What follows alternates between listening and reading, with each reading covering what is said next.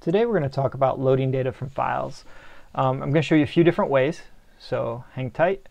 First step is we are going to add an Excel file. So we're going to import a single file. So I'm going to click on Import File, and I'm going to choose my file type. In this case, I'm going to add a spreadsheet, an Excel spreadsheet. I have a sample piece of data already set up, so I'm going to add it. And we see that it came over. We know that just by looking at this, that the header is probably not what I want. So I'm going to say that the columns don't have headers. So I can check this box, click Apply, and my data has been reformatted so that it looks correct.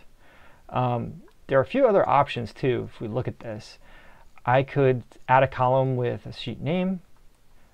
I could, which is going to show that the data came from sheet 1.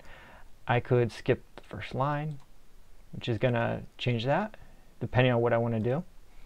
I could also move information around. Maybe this would be a very wide spreadsheet. Then I may want to right click and say Fit to Contents, and I'm going to see it move. So it's nice and clean.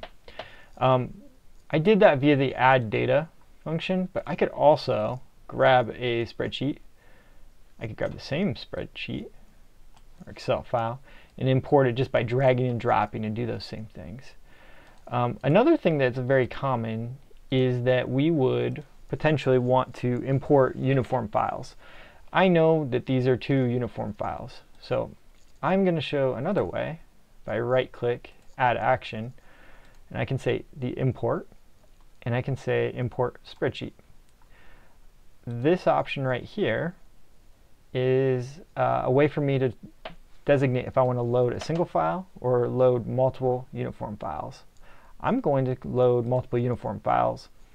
So I'm going to select my files. And the first step is getting to the right location. It's in my desktop and sample folders. And then I can select both of my files or select all. So I could have, a couple dozen or thousands. I'm then going to click OK. And it's the same uniform across, so it's the same sheet, it's the same workbook names, everything is the same. But when you import it, it looks a little goofy. So one might say this doesn't work right. But what actually happened is it's because our data doesn't have any headers. So if I say the columns don't have any headers, now I get a nice, neat, organized way of doing this.